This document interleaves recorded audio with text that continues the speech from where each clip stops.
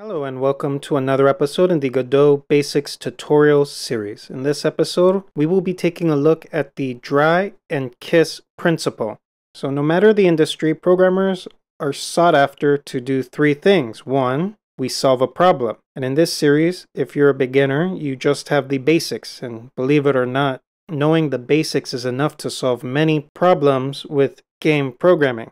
Now, what we're going to focus for in the next 6 episodes is writing good code. Good code has three things. 1, it's maintainable. 2, it's simple. And 3, it's clean. Now, the last thing you should focus on is optimization. However, we will not be looking into that in this series. Now, why exactly is it important for programmers to write clean, simple, and maintainable code? Well, for one, you are writing for humans, and as a matter of fact, that's the most important reason why you're writing clean, simple, and maintainable code. Because either other people on your team have to read your code, or when you come back to your code 6 months or a year later, you're not going to remember exactly what you wrote.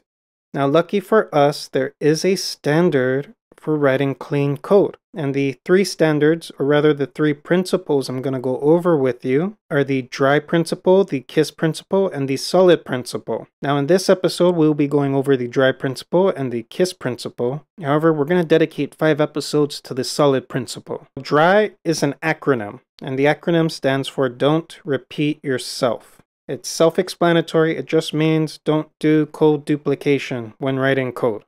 Now, the reason we use the dry principle is because, for one thing, we lower the code count of our class. It's not always the case, but in most cases, less lines is equal to cleaner, simple, and maintainable code. Obviously, the less lines of code you have to read, the easier your understanding of what's going on in the code is. Now, there is a unspoken rule. There is an average. So you do want to keep your classes 200 lines per class. And that doesn't include the spaces, and in some other programming languages, it does not include the squarely bracket. However, this is not a hard rule. You can go above and below, but you can use this as a standard. When writing your classes, if you're going above 200 lines, you may need to do something about that. And one thing to reduce the amount of lines you have in your code is to look and see if you have code duplication.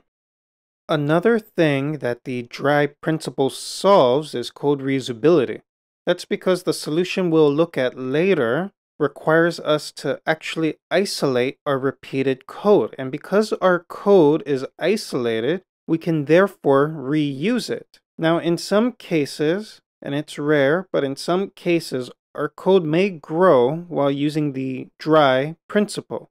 However, the benefits of using the dry principle outweighs the negatives. In this case, the negative is that our code got bigger. Moving on, let's go over what a code smell is. A code smell is a terminology that indicates that the code source has a deeper underlying problem. So if your code is breaking the dry principle, it's actually fairly easy to spot. If you see code duplication in your classes, or even among multiple classes, you therefore know that you are breaking the dry principle. Now, there is a solution. If code is repeated, put the duplicated code inside a function. Now, what we call this is code refactoring, and code refactoring is changing code without changing the behavior of your code. Understanding and implementing the dry principle is a skill, and like all skills, they need to be trained. The more you code, the more you practice, the more you program for games, the more you will start seeing code duplication. And one thing I would like to point out is to not feel discouraged if you're not seeing the code duplication. It will take time. Now, the next principle is the KISS principle, and KISS is another acronym, and it stands for Keep It Simple Silly. Some people use the stupid at the end, but I like to keep it positive, so keep it simple silly. And it is self-explanatory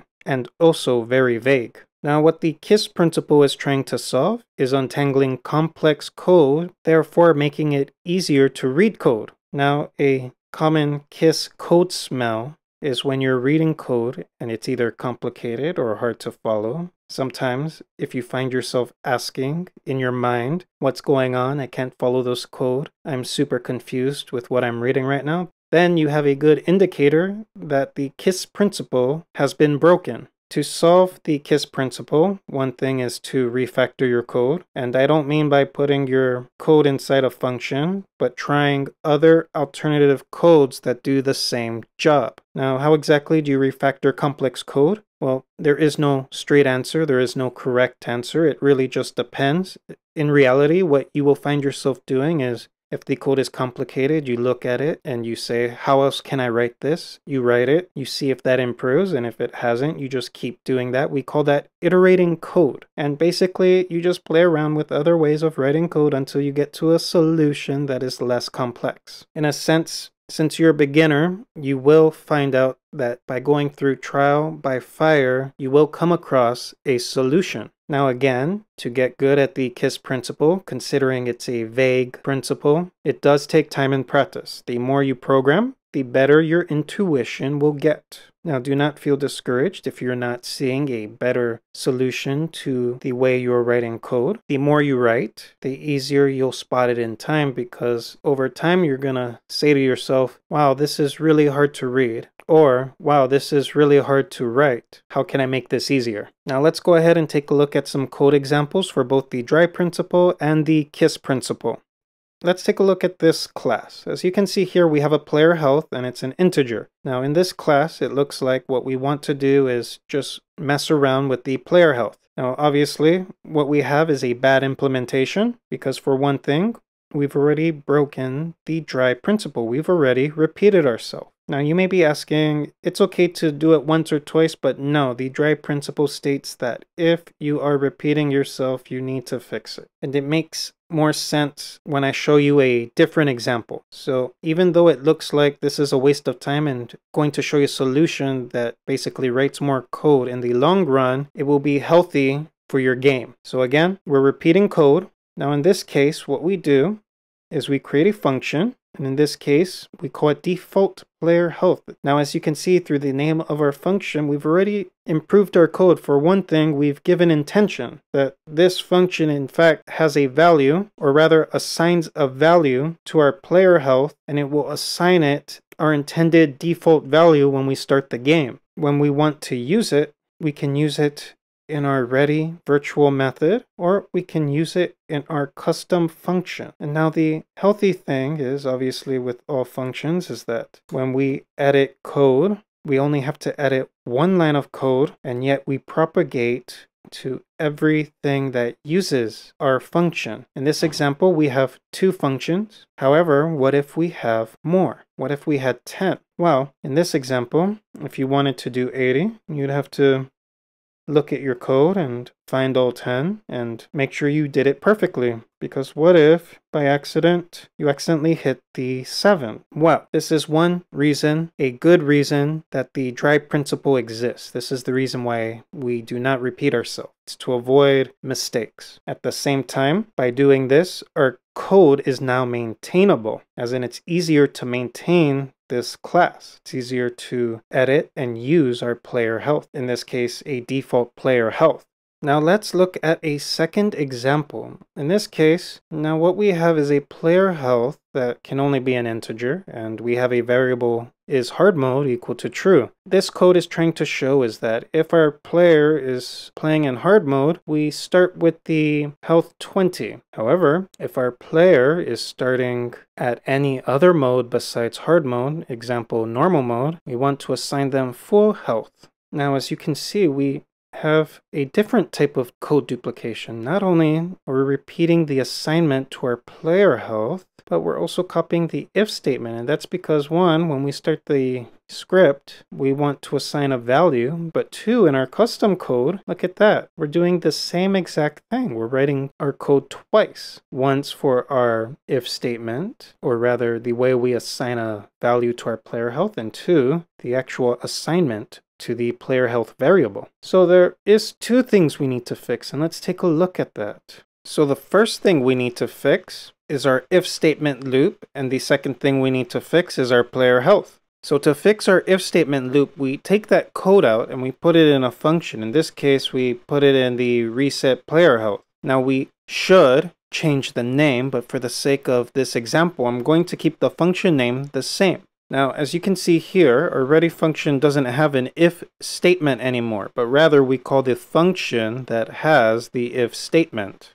And in our if statement, we have our logic. In this case, if we are in hard mode, we actually call the function default player health and we assign it 20. Else, we just call the default function. Now, as you can see here, we're also solving the second problem. The second problem being that we hard-coded an assignment to our property value, and instead we passed that into a function. Now, on top of that, we've also enhanced our function. So our function originally did not take in a parameter. Now, as you can see here, our name is the same, but we added a parameter with the default value. I went ahead and changed that to 100. And as you can see here, we're assigning whatever we're being passed in our parameter. This allows two things. One, it allows us to customize what our default value is. So in this case, since we aren't really hard coding anything, we can change what we pass into our player health. This is good because if we want to actually use the player health function, or rather the default player health function in other areas of our code,